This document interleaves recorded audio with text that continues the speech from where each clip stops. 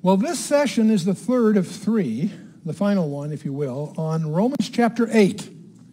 We're going through the epistle to the Romans, which is regarded by many as perhaps the most precious book of the Bible, because it's the definitive statement of Christian doctrine, written by one of the brightest men that has ever walked the planet Earth. Paul was an incredible logician and otherwise. People who have studied his writings are overwhelmed with the precision of his logic and the rest of it. So it's his capstone piece, if you will. Some people call it the gospel according to Paul, but the epistle to the Romans. And of the book of Romans, the high ground, the peak, the pinnacle is chapter 8. There's 16 chapters. The first 8 are doctrinal, and the rest, then the next 3 will have to do with Israel and some other things, are dispensational. Then the rest are practical ones. But this is the high ground, Romans 8.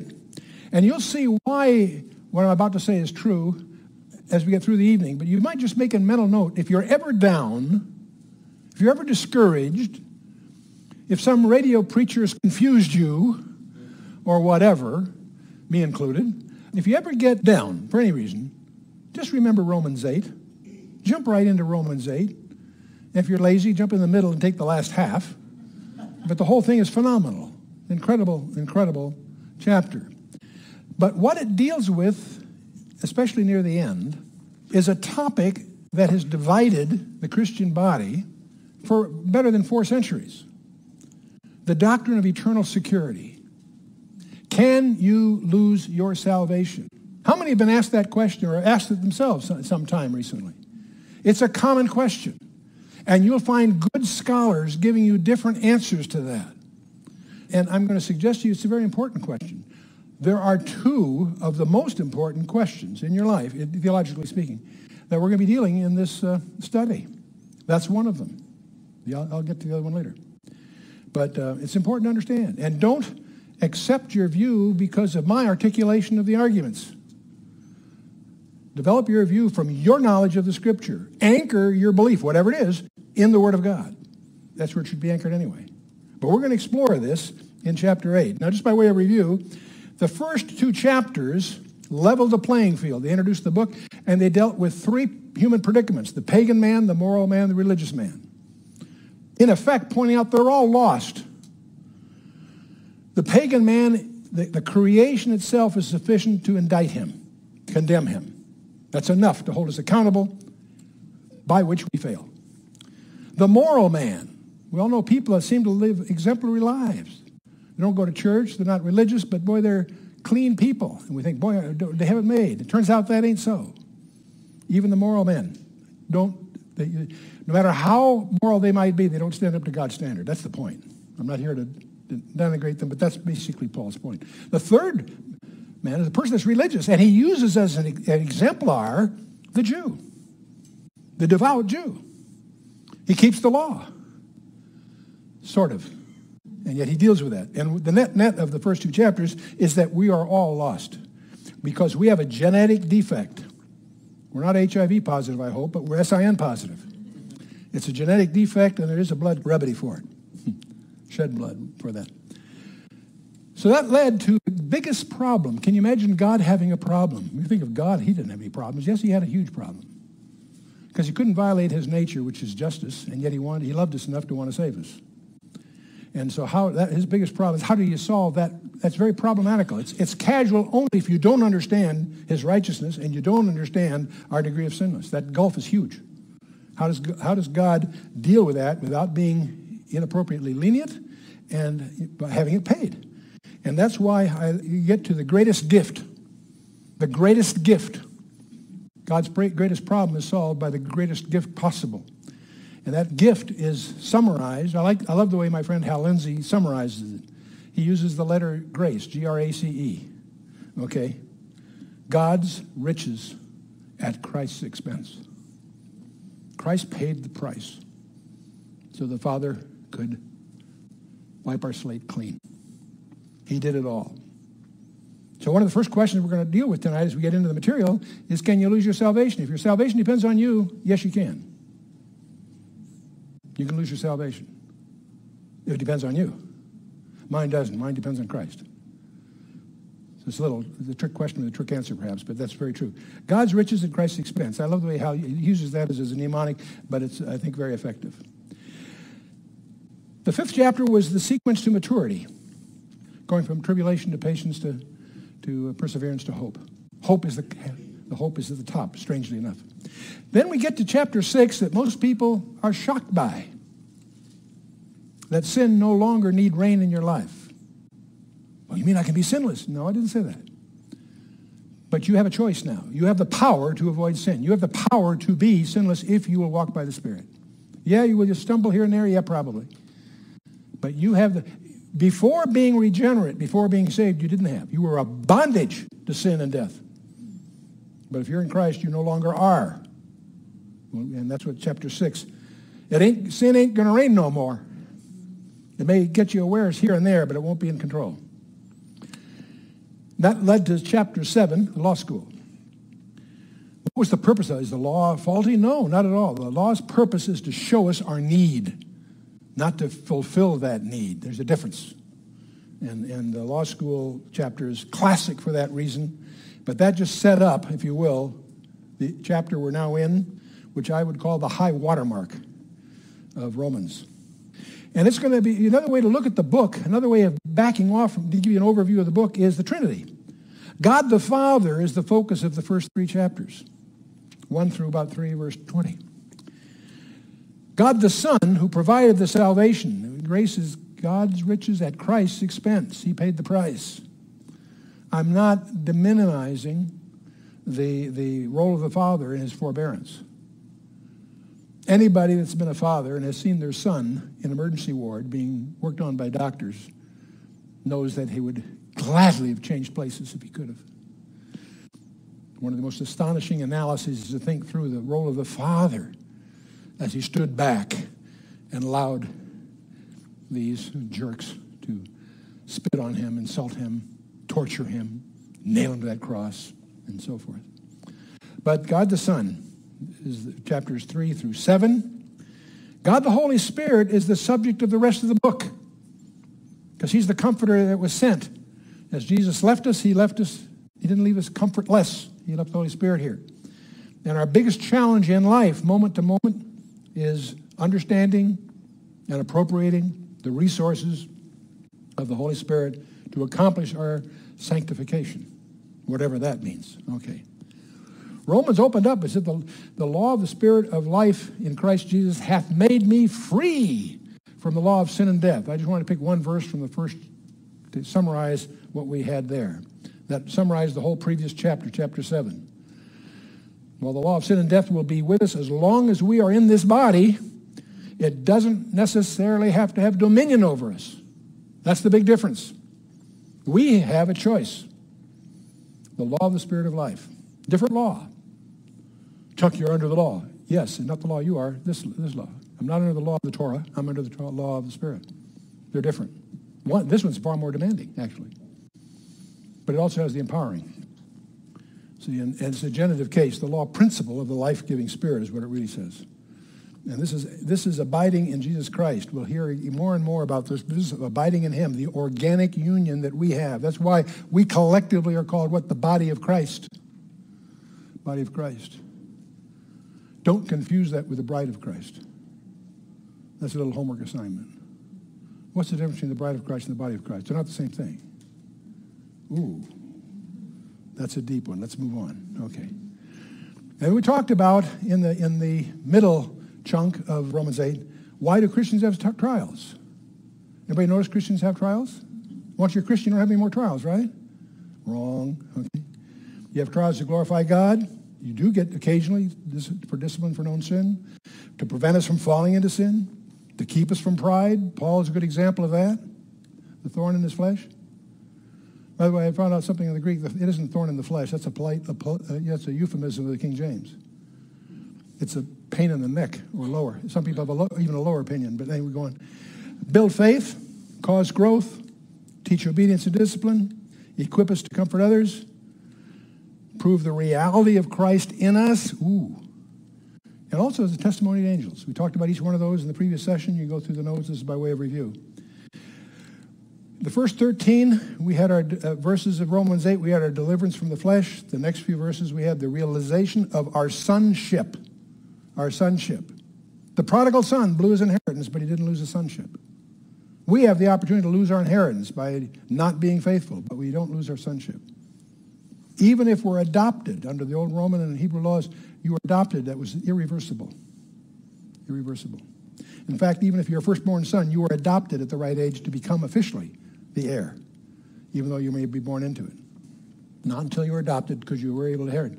Once you're adopted, you can never be disowned. That's an important thing, especially for tonight's lesson. Remember that. Then the next few verses, why do Christians suffer? We went through that. We're really in a boot camp for heaven. You know, if you're in the military, any one of the services, you go through the equivalent of a boot camp, indoctrination training and so forth. And you endure a lot of that stuff because you have a good grasp of the fact that what you're going through there will prepare you for the real stuff that's coming. And that's exactly true with us. Our life from birth to death is a boot camp for heaven. And I think there's the reason I have this view that most of the people that go to heaven are going to be disappointed. Not that they're in heaven, don't misunderstand me. They're going to be grateful for that. But it won't be what they expected. Because we've been all taught by preachers and stuff that we're all going to be at the wedding supper and we're all going to reign with Christ. No. That's the bride of Christ. Those ones that have been faithful. And I think when we realize that we're in heaven all right, but we didn't avail ourselves of a faithful walk while we were on the earth, and we have forfeited the kind of inheritance that could have been us, that's where the weeping and gnashing of teeth come in. Not from people who are unsaved. They're already taken care of. No, we're talking about something else. Check it out. Don't take my word for it. So we're in the last part of the thing here. Eternal security and predestination versus free will. Boy, those problems have plagued philosophers from the beginning of time. If things are predestined, do we really have free will? Or if we really have free will, how could they be predestined? That sounds like it's a contradiction. It's only a contradiction when viewed from within the time domain. We were in the 18 to 30 last time, so today we're going to focus on eternal security and this predestination issue. Last time we finished about verses 16 and 17. The Spirit itself beareth witness with our spirit that we are the children of God. And if children, then heirs. Heirs of God and joint heirs with Christ. Ooh, we have no capacity to imagine what that means. For everybody, no. Then it says, this is a conditional reward. If so be that we suffer with him. See, not everybody in heaven is going to necessarily be a joint heir or will achieve the inheritance that's set aside for them. Depends how faithful your walk is. Yes, that's works. Not to be saved, but to gain your inheritance. They're different issues. And so many that arrive in heaven will be disappointed. And if that doesn't shock you, you weren't listening carefully. That's serious stuff. Inheritance. There are different kinds of inheritance in both the Old and the New Testament. Inheritance can mean several things. Among them is a reward for a life of faithfulness. And that's really what we're talking about here. Yes, you inherit, but you inherit if the Father deems you faithful. There are lots of sons in the Old Testament that were firstborn, set to inherit, that didn't. Esau is an example. The classic example, there are others. Reuben's another one. Jesus achieved his inheritance by persevering in suffering. And that's exactly what the writer to Hebrews says in chapter 2, and the letter to Philippians emphasizes. That even Jesus earned his inheritance by performance. His companions will inherit the same way. Same way he did. By what? By faithful performance. Now, inheritance can be forfeited. We need to understand that. As Christians, we somehow assume that just because we have this free, get out of hell free card, our passport stamped to enter heaven, that's it. I'm sure glad that's taken care of. We ignore the fact that there's a Bema seat judgment coming that's going to give out rewards. Most of us go through life with the idea, well, gee, if I'm there, that's all I want to worry about. Maybe right now, when you get there, you might have a different outlook. You wish, boy, I could have really taken better advantage of my opportunities. The only way inheritance can be gained is through perseverance, a faithful service. And when you get to Romans chapter 8, you want to put a tab or a marker or something on verse 28, because that'll allow you to check it about once a day. Okay. We know that all things work together for good to them that love God, to them who are the called according to his purpose. Not everybody, We know that all things work together for good to them that love God, to them who are the called according to his purpose. For whom he did foreknow, he also did predestinate to be conformed to the image of his Son, that he might be the firstborn among many brethren. Moreover, whom God did predestinate, them he also called. And whom he called, them he also justified. And whom he justified, them he also glorified. Wow. And then it goes on, what shall we then say to these things? If God be for us, who can be against us? Good question. He that spared not his own Son, but delivered him up for us all, how shall he not with him also freely give us all things? Who shall lay anything to the charge of God's elect? It is God that justifieth. Who is he that condemneth? It is Christ that died. Yea, rather, it is risen again, who is even at the right hand of God, who also maketh intercession for us. This is just the overview of where we're headed. We'll go through this here in a minute. And then it goes on to the big wrap-up. Who shall separate us from the love of Christ? Shall tribulation or distress or persecution or famine or nakedness or peril or sword? As it is written, for thy sake we are killed all the day long. We're counted as sheep for the slaughter. Nay, in all these things we are what?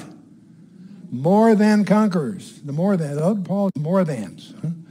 More than conquerors through him that loved us. For I am persuaded that neither death nor life, nor angels, nor principalities, nor powers, nor things present, nor things to come, nor height, nor depth, nor any other created thing shall be able to separate us from the love of God, which is in Christ Jesus our Lord. Boy, heavy stuff. Now, Romans 8:28, the three most important words of that verse are the first three. Going back, picking this up, and going through it a little more carefully.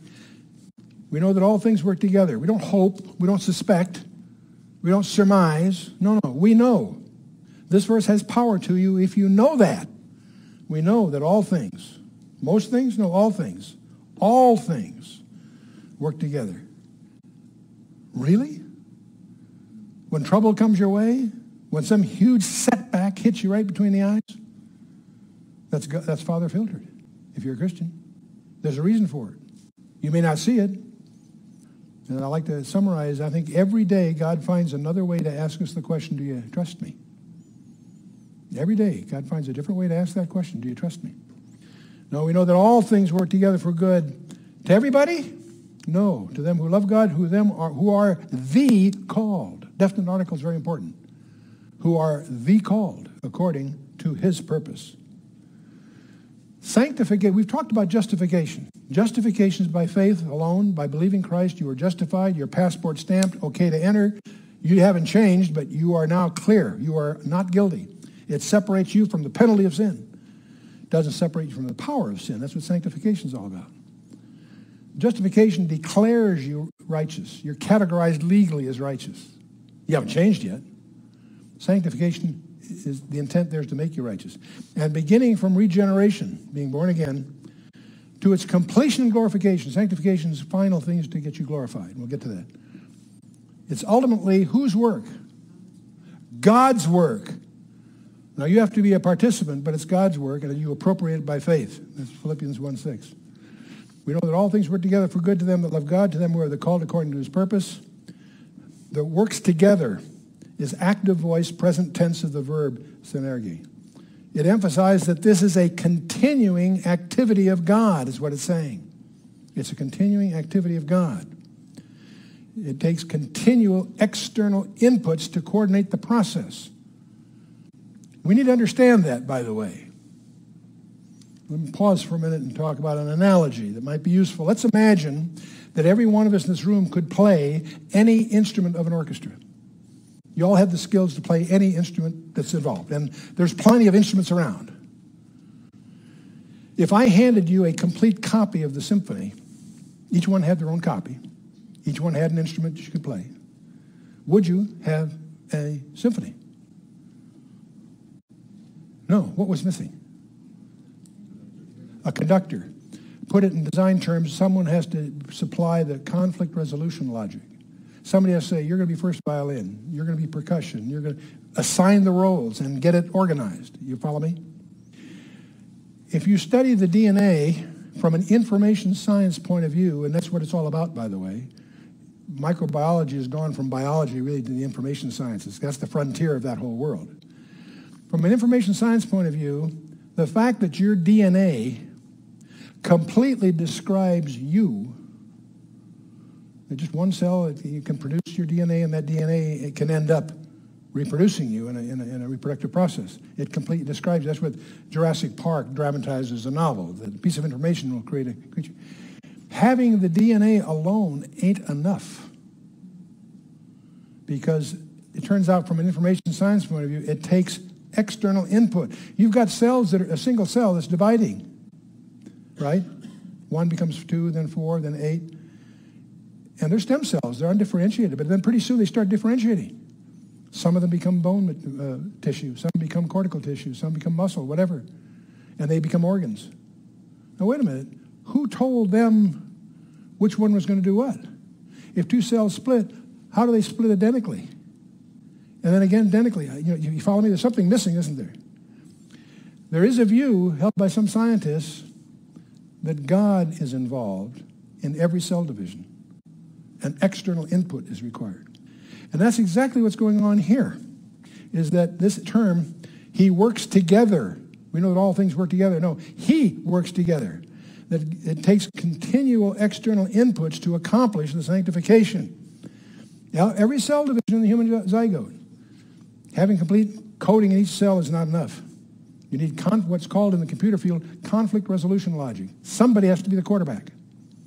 Follow me? You don't just field a team of skilled players. You need somebody to be the quarterback to define roles and missions.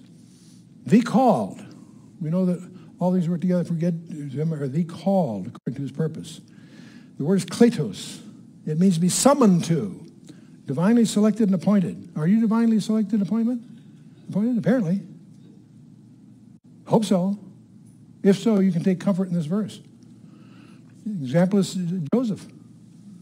13 years in prison, sold out by his family, his own brothers. You think he had some down moments? Man. And he perceived.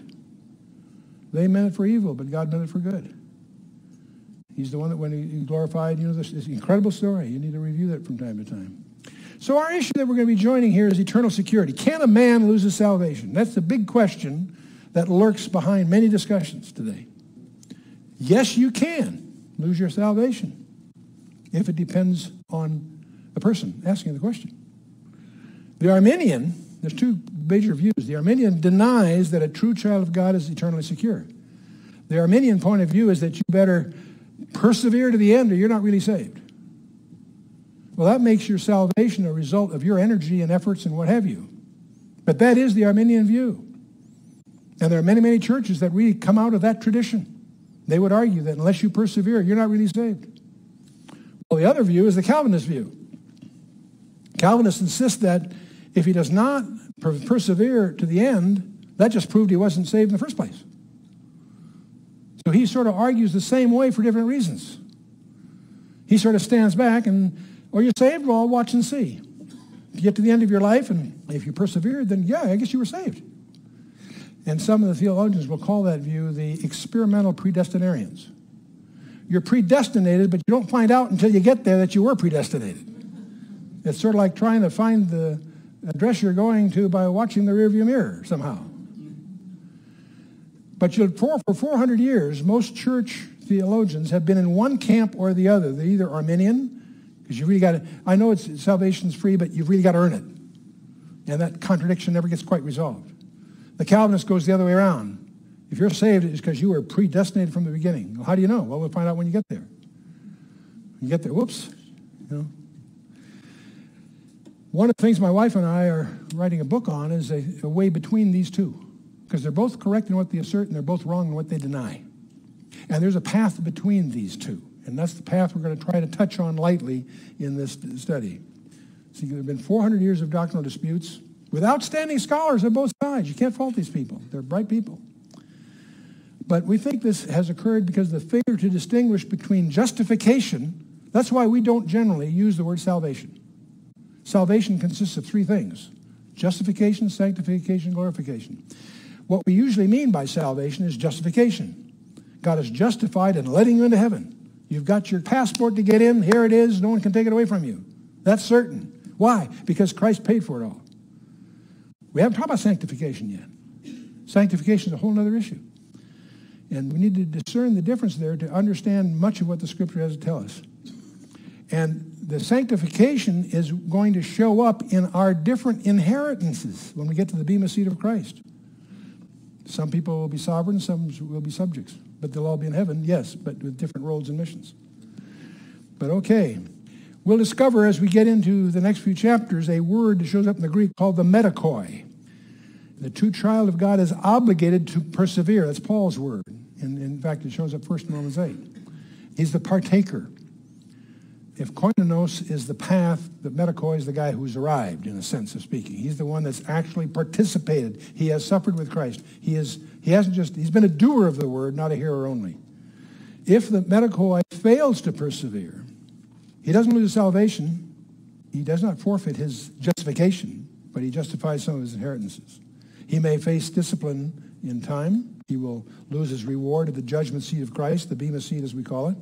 But the real point we're going to get into here is that all three persons of the Godhead, the Father, the Son, and the Holy Spirit, are preserving us through to completion or fruition that which God has already determined.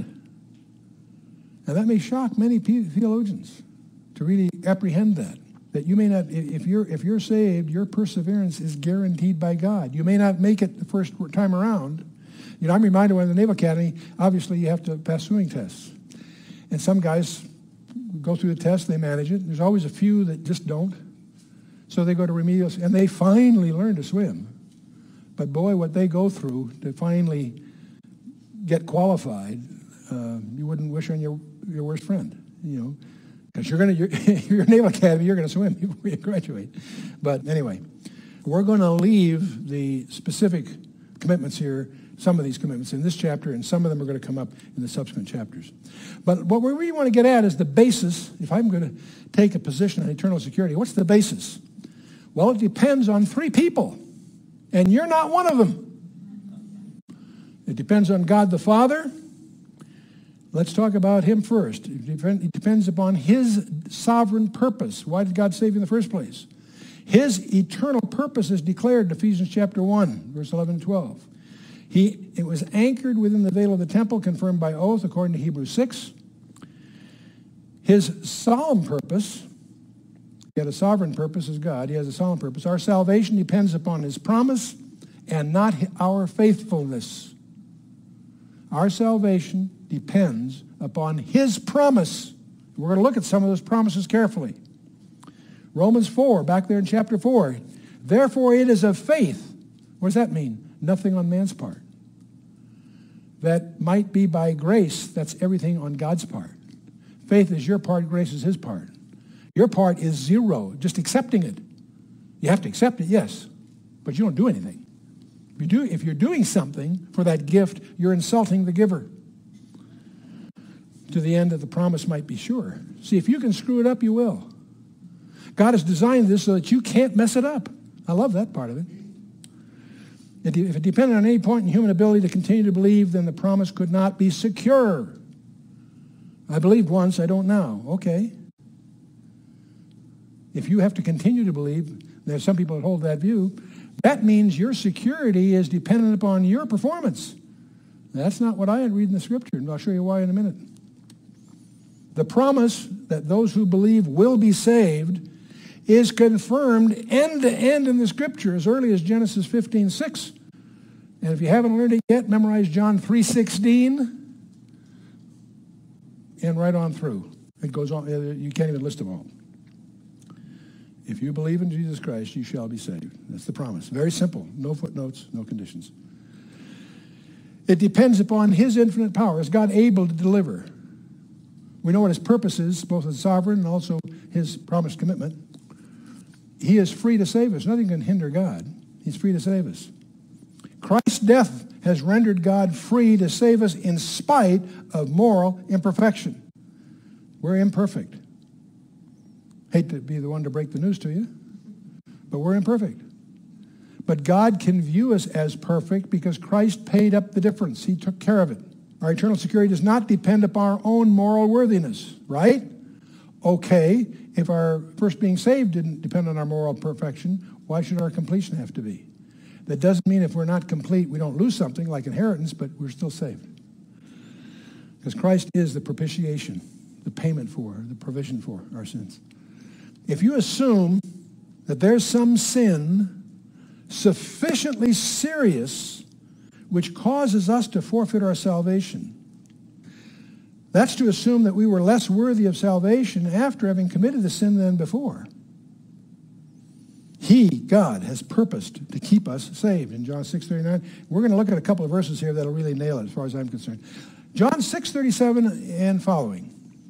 Jesus speaking. This is Jesus himself. He says, all that the Father giveth me shall come to me. That's interesting. Right there. If you come to Christ, it's because the Father has given you to him.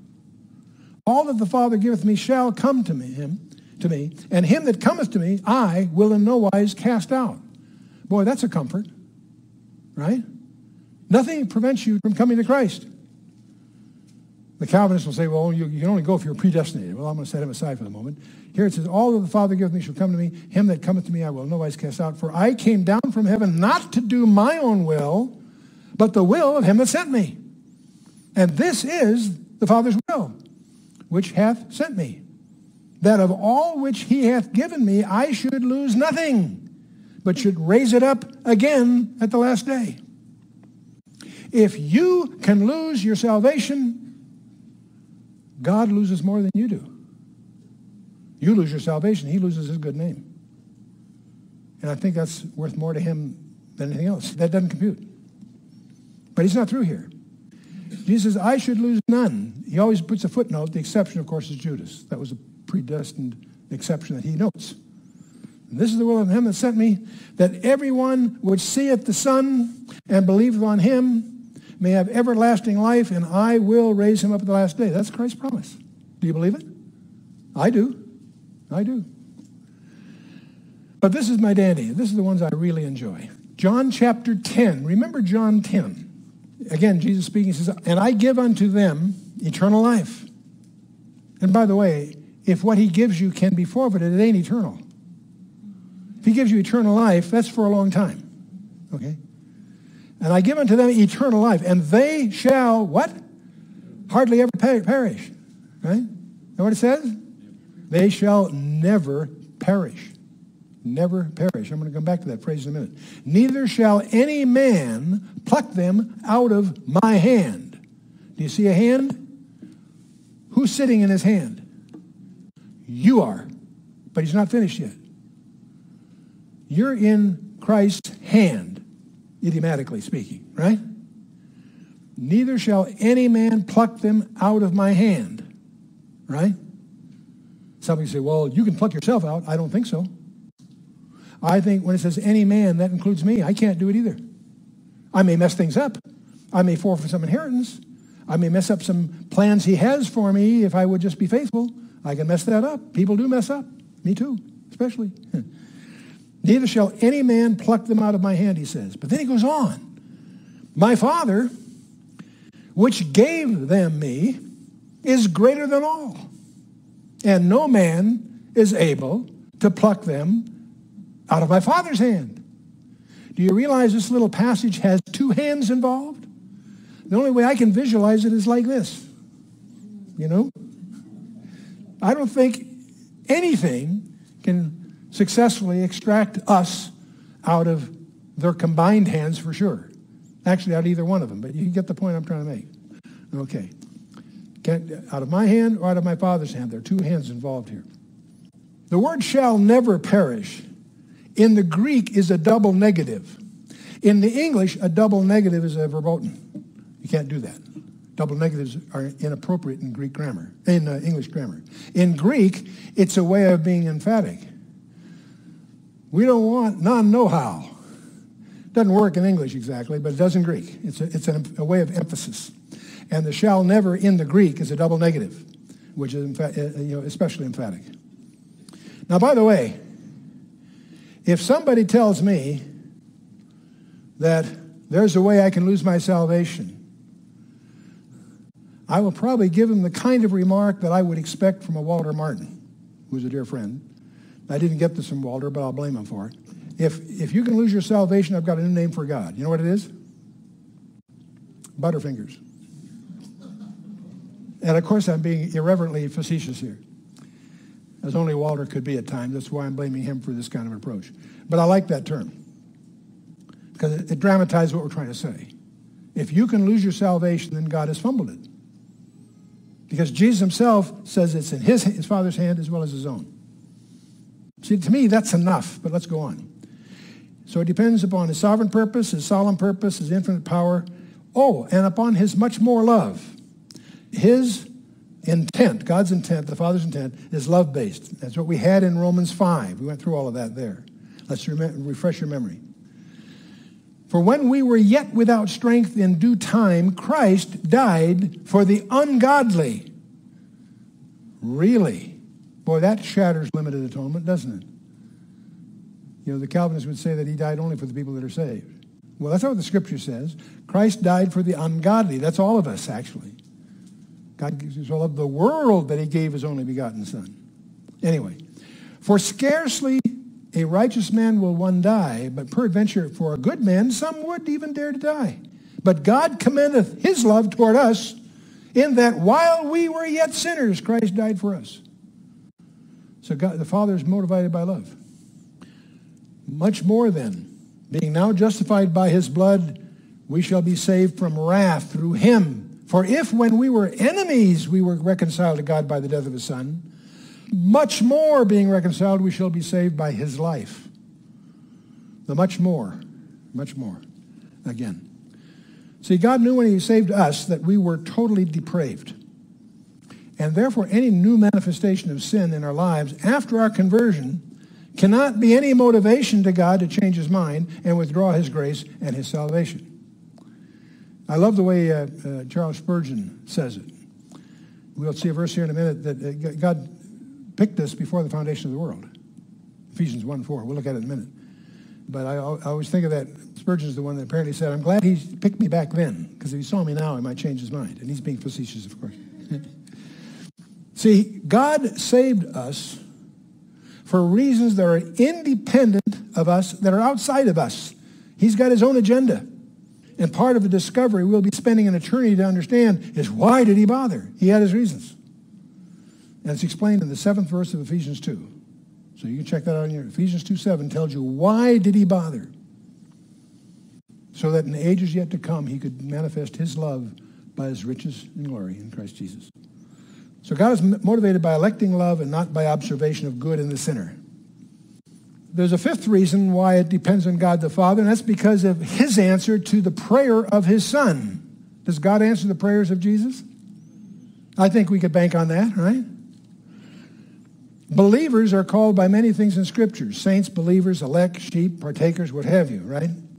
But the title that's most dear to the heart of Christ isn't saints, believers, elect, sheep, partakers. No. The term he uses 7 times in his prayer to his Father in John 17. 7 times he speaks of us, those whom thou hast given me. You know, it's interesting. I think all of us have this experience, either with our wife or maybe our parents. They've given us some little gift that in itself may not be that big a deal, but it's dear to us because it came from them. You all can conjure up a picture of something at home that's dear to you, especially because, not because of its intrinsic value, but because of who gave it to you. Christ appears to talk about us that way because we're the Father's gift to him. The title most dear to Christ is those whom thou hast given me. Not once or twice, 7 times. In the most intimate passage in the entire Bible. Isn't the Lord's Prayer in the Sermon on the Mount? That really should be called the disciples' prayer. The disciples said, Lord, teach us to pray. He gives them a prayer. We call it the Lord's Prayer. It should be called the disciples' prayer. The Lord's Prayer is chapter 17. And when you're ready for a serious, intimate time, sit down privately where you won't get interrupted and pour yourself into John 17. It's the one time you hear the Son commune with his Father. But 7 times in that prayer, he speaks of us as those whom thou hast given me. And I summarize this whole passage in here by suggesting that the Father always answers the prayers of his Son. And the Son in that prayer, by the way, passes the responsibility of our perseverance from himself to his Father. And the Father accepts it. Ooh, that's kind of fun. Let's take a look at John 17. He says, as thou hast given him power over all flesh, that he should give eternal life to as many as thou hast given him. Jesus speaking of himself. I have manifested thy name unto the men which thou hast gavest me out of the world. Thine they were, and thou gavest them me, and they have kept thy word. Verse 9, I pray for them. I pray not for the world. Boy, that's an interesting line. Jesus doesn't pray for the world. No. I pray for them. I pray not for the world, but for them which thou hast given me. In other words, out of the world. For they are thine. Now I am no more in the world, but these are in the world, and I come to thee. Holy Father, keep through thine own name those whom thou hast given me, that they may be one as we are. Wow. You mean we can be as one with Christ as Christ is with the Father? Those are wild words to absorb. But I come to thee, Father, you keep through thine own name. He is assigning the responsibility to the Father. While I was with them in the world, I kept them in thy name. Those that thou gavest me, I have kept. And none of them is lost but the son of perdition, that the scripture might be fulfilled. Wow. Father, I will they also whom thou hast given me be with me where I am, that they may behold my glory which thou hast given me, for thou lovest me before the foundation of the world. This is the Son talking to the Father. Just a few little excerpts from this chapter that I had to throw in here. 7 times, those who have given me. This keeping of the Father is from perishing. That's the context of the passage. From here now we go to a chain of, as if that isn't enough, we're going to go to a chain of 5 links. 2 verses. Now we've got through verse 20. We've got through 8:38. Now we're through 29:30. A chain of 5 links. God's sovereign purpose is exemplified in these 2 verses, 8:29, 8:30. For whom he did foreknow, he did also predestinate to be conformed to the image of his Son, that he might be the firstborn among many brethren. That's where Spurgeon makes his classic, God chose me before I was born. I'm glad he did. Otherwise, they might have changed his mind. I like that. Uncertainty about election can arise only from some kind of self-righteousness, by the way. I'll let you think that one through a little bit. Moreover, whom he did predestinate, them he also called, and whom he called, them he also justified, and whom he justified, them he also glorified. That's a link of 5 chains. It's unbroken. That assures that not only assures your justification, it assures your sanctification. Let's hope you do it the short way, not the long way. This eternal choice and foreknowledge involves more than establishing a relationship between God and believers. It's far more involved than that. It involves the certainty of our sanctification.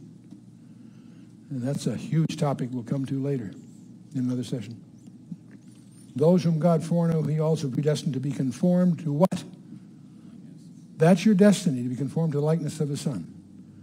God's going to find a way to shape you, mold you, make that happen. So whom he foreknow, he predestinated. Whom he predestinated, he called. Whom he called, he justified. Whom he justified. Those are the 5 links. And the Holy Spirit, we suspect, had in mind the patriarchs. Because from God's knowledge, he predestinated Abraham.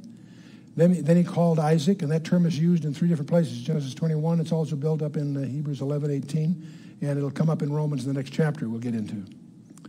And then Isaac, we get to Jacob. And if God can justify Jacob, that conniver. Let me ask you a question. Would you buy a used car from Jacob? He was a conniver, a heel catcher. But God justified him. And, of course, Joseph is the exemplar. There's over 100 ways in the story of Joseph that it speaks of Christ as an exemplar, as a type. So Abraham, Isaac, and Jacob, Joseph, predestinated, called, justified, and glorified. The pattern is there for those that want to go study that. Foreknow simply means that's where it starts in God's knowledge. The entire group of these are brought into God's eternal plan by divine foreknowledge, and the choice is predestined, predetermined. How can God do that? Because he's outside time. He knows what choice you're going to make before you make it. Does that mean you're not free to know? You can make any choice you like. He just happens to know what it is. The dice are loaded, so to speak. Okay. Ephesians chapter 1, in whom also we have obtained an inheritance, being predestinated according to the purpose of him who worketh all things after what? The counsel of his will.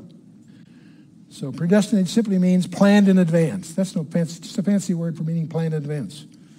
Your destiny is planned in advance. It picks up a few verses later in Ephesians 1. According as he hath chosen us in him before the foundation of the world, that we should be holy and without blame before him in love, having predestinated us unto the adoption of children or sons by Jesus Christ to himself, according to the good pleasure of his will, to the praise of glory of his grace, wherein he hath made us accepted in the beloved. He's predestinated us to be accepted in Christ. The call, that's simply a call to come to him. And we read that in John 10 earlier. And justified, that's what Romans 5 was all about. There is therefore now, we're all justified not by works of the flesh and so forth. And then glorification. Those he also glorified, and so forth, Romans 8:30. So these things are really an echo of those verses, and you can go through your notes. We're running out of time here. This is basically a clear statement of the eternal security of the saints. An unbreakable link of five links here. What's the goal? That the resurrected and glorified Christ would become the head of a new race of humanity. That, of course, won't happen until the end of the millennium. Purified from all contact with sin and prepared to live eternally in his presence. That's what 1 Corinthians 15 will detail near the end. It's astounding for us to consider that God's plan of salvation for people is a program that reaches from eternity past, before the earth was shaped, to eternity future. And God is going to carry out that plan perfectly. I have searched the scriptures all the way through, and I cannot find the word whoops. God doesn't make mistakes. So recognize we now encounter 7 questions. That's the big finish here. The first couple are in verse 31.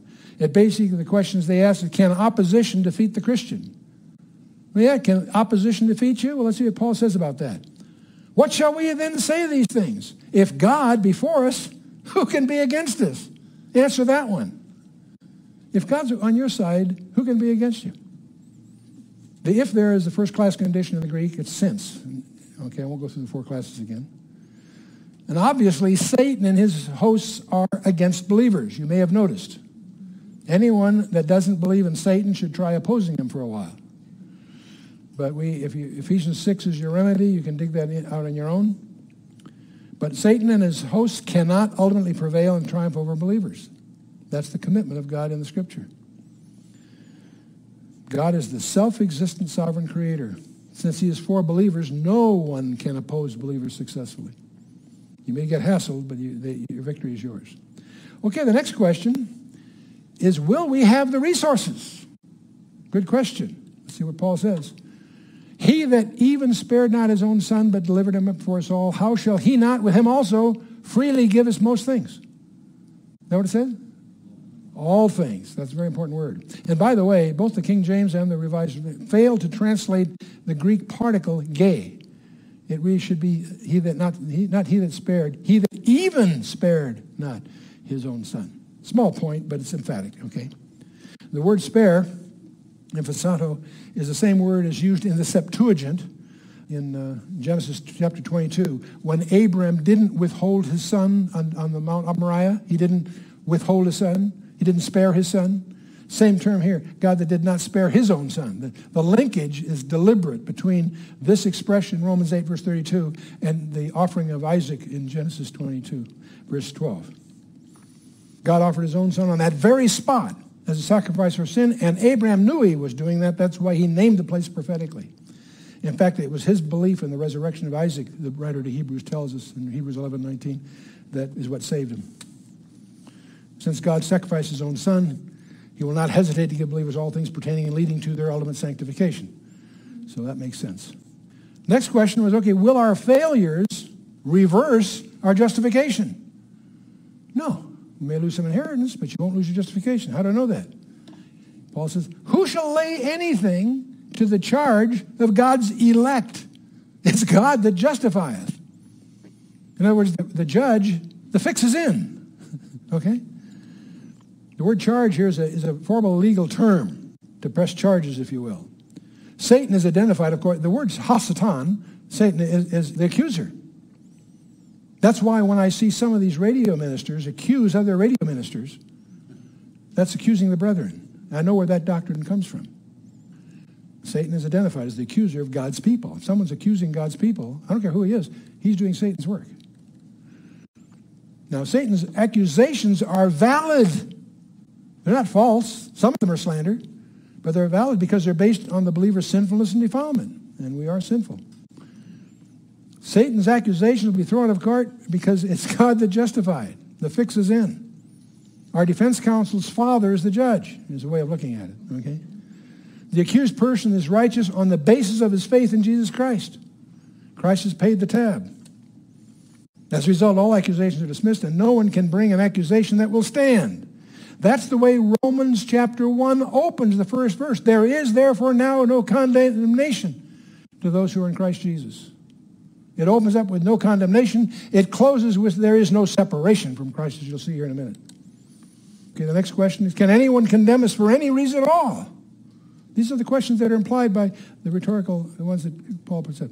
Now, I said it depends on God the Father, it depends on God the Son. We now enter the third person, or the Son, enter the Son. Who is he that condemneth? It is Christ that died, yea, that rather is risen again, who is even at the right hand of God, who also is our chief defense counsel, who also maketh intercession for us. Christ's full-time job right now is to pray for you. Wow, that's comforting. To think that he spends his time interceding before the Father for you and me. Wow. He is God's appointed judge. I'll pray verse on that. Jesus is whom the believer has trusted for his salvation. He's the one who died, more than that he was raised to life, who is the right hand of God. And the verses are manifold. We don't have to budge on this one further. But he is also, along with all that, presently full-time in prayer for us, interceding for us.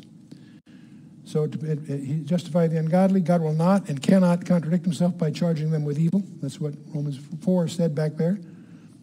And what Romans 8 is raising the issue here is, who is he that condemneth? And Paul gives him 4 answers, each of which are taught elsewhere in the Scripture, but they're gathered here to underscore the unconditional security of the believer. Christ died, he is risen, he advocates, and he intercedes. Those are the 4 reasons. And Christ is effective in all 4 of those. If God has already justified the man who believes in Jesus, how can he lay anything to the charge of his already justified one? He can't. His justification comes from the imputed righteousness of Christ and is legally ours. We don't deserve it, but we've got it stamped, our passport stamped, in effect. Justification is not the subject of merit. It cannot be lost by demerit. If you didn't earn it in the first place, you can't unearn it. Like a father, God can and does correct his earthly sons, but they always remain sons. You and I may be taken to the woodshed for something we've done, but we're still his son. The prodigal son's the example. He blew his inheritance, but he was still welcomed back because he never lost his sonship, is the point. Luke 15 if you want to dig into it. Who can condemn us if the penalty has already been paid? Double jeopardy, huh? The greatest proof of eternal security is the justification by faith. Your justification by faith passages lock that down.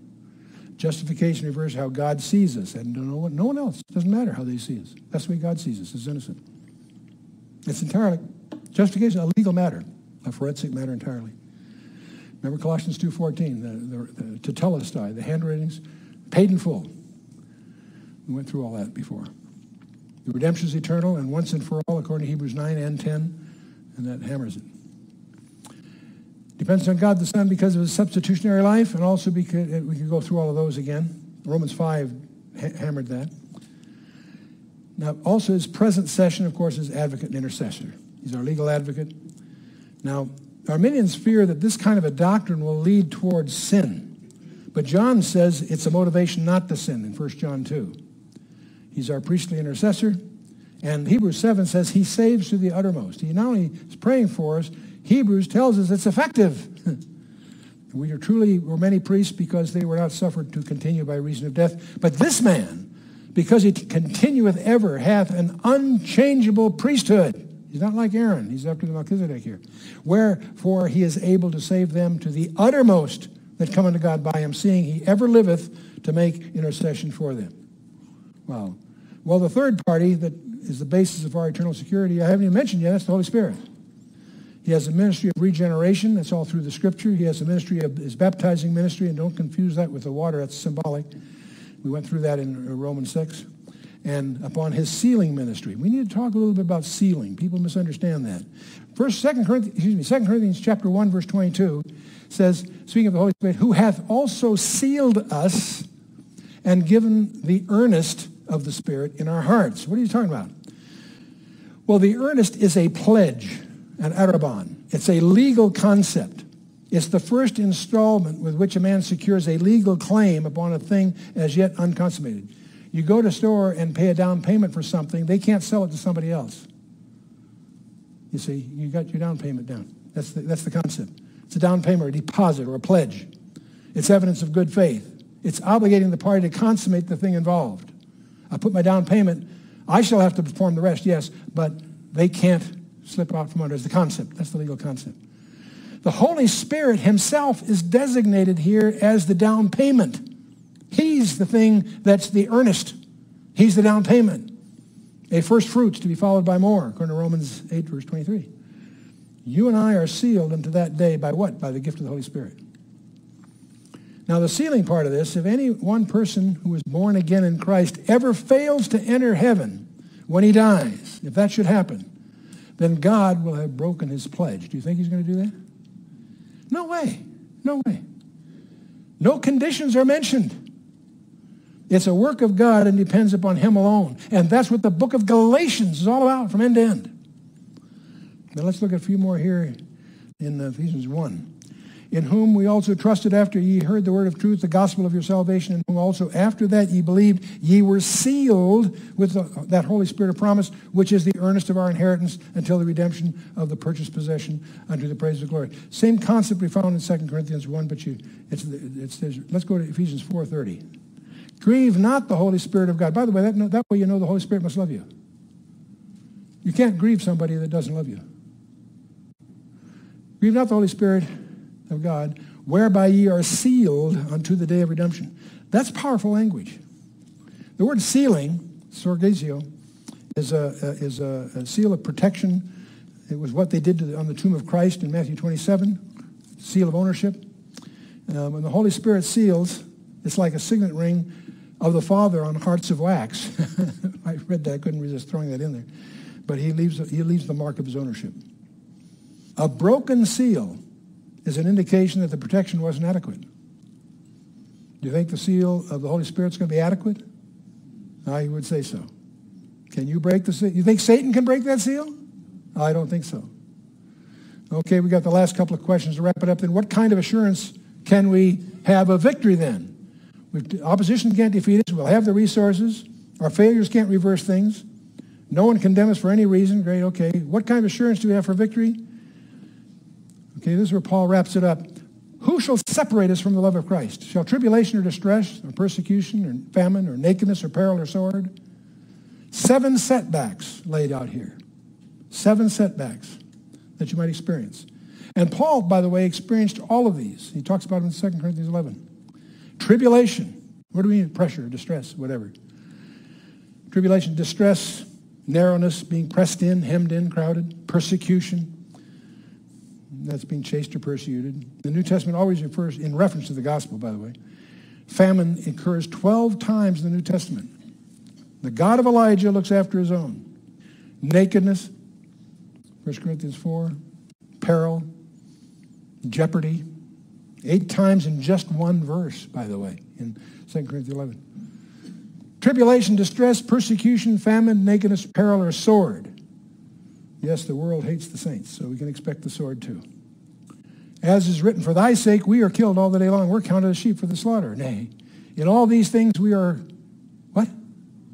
More than conquerors through him that loved us. Indeed. In all these adversities, we are more than conquerors. See, rather than being separated from Christ's love, believers are more than conquerors. That's the present tense. They keep on being conquerors to a greater degree is what the Greek implies. Keep on winning a glorious victory is what it implies. Through him that loved us. For I am persuaded, Paul continues, that neither death nor life nor angels nor principalities nor powers, those are ranks of angels, by the way, principalities and powers, nor things present, nor things to come, nor height, nor depth, nor any other created thing shall be able to separate us from the love of God, which is Christ Jesus our Lord. The chapter opened with a guarantee of no condemnation. It closes with a guarantee of no separation. Incredible, incredible thing. That's his final guarantee.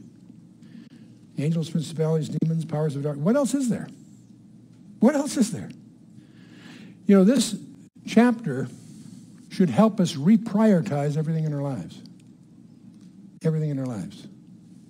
John tells us, and there's one of my favorite verses in 1 John 3:2. I got to stick it in here. Beloved, now are we the sons of God, and it does not yet appear what we shall be.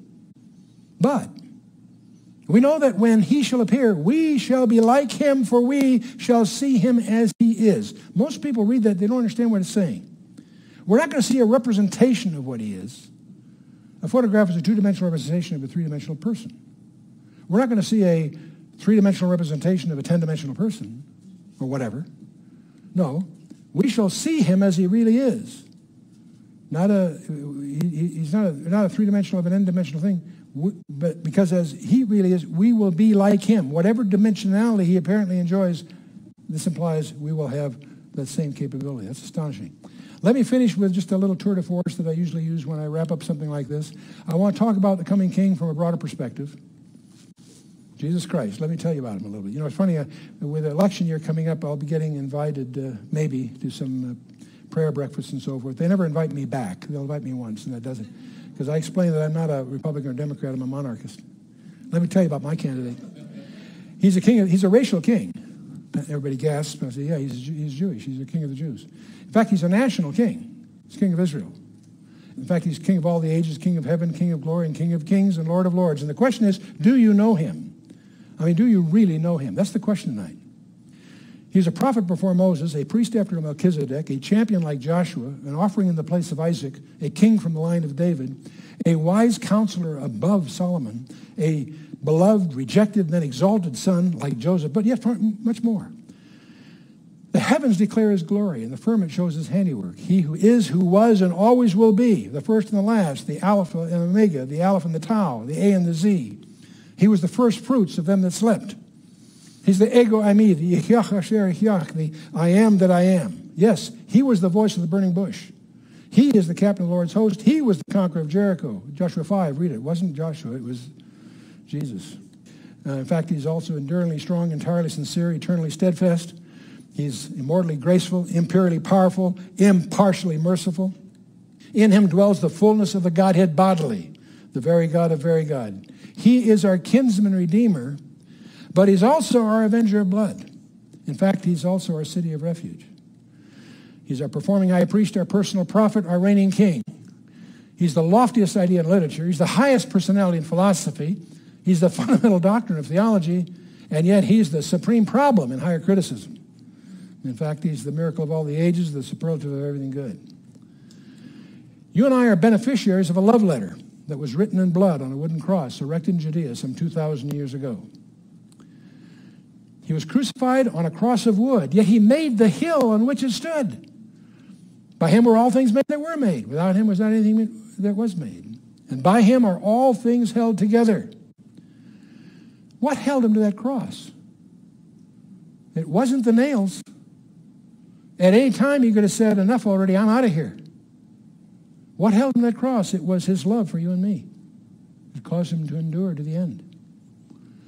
He was born of a woman so that you and I could be born again. He humbled himself so that we could be lifted up. He became a servant so that we could become joint heirs with him. He suffered rejection so that we could become his friends. He denied himself so that we could freely receive all things. He gave himself so that he could bless us in every way.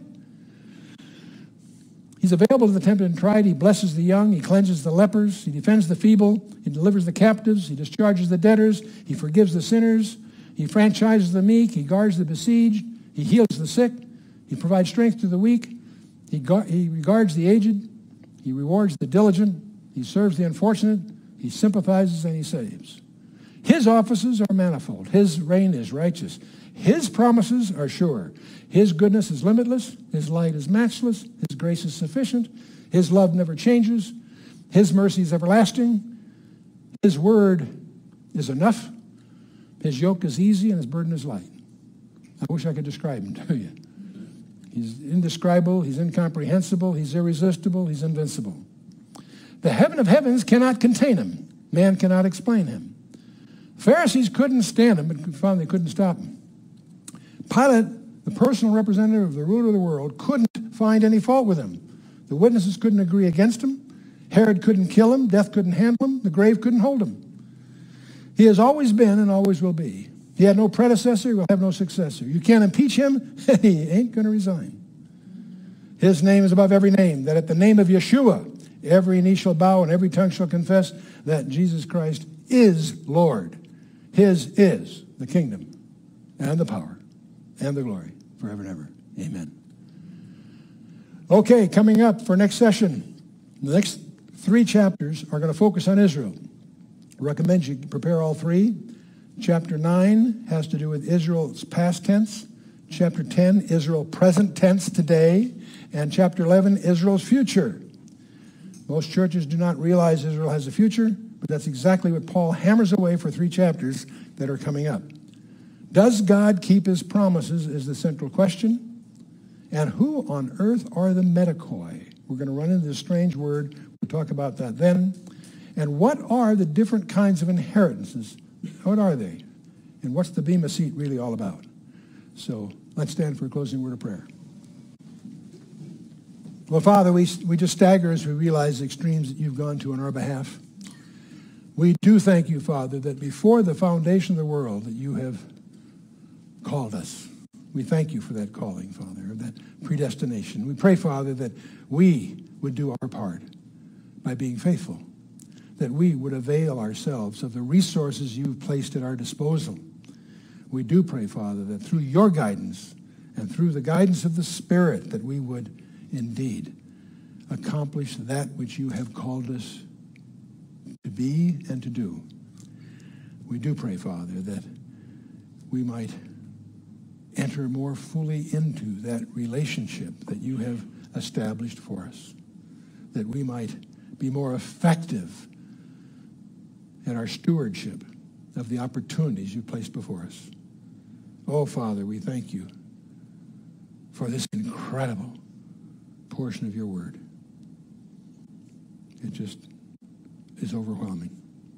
So we just thank you, Father. We pray that through your Spirit that you would help us be yours in every sense of that word. As we commit ourselves without any reservations whatsoever into the lordship of Yeshua, in whose name we do pray. Amen.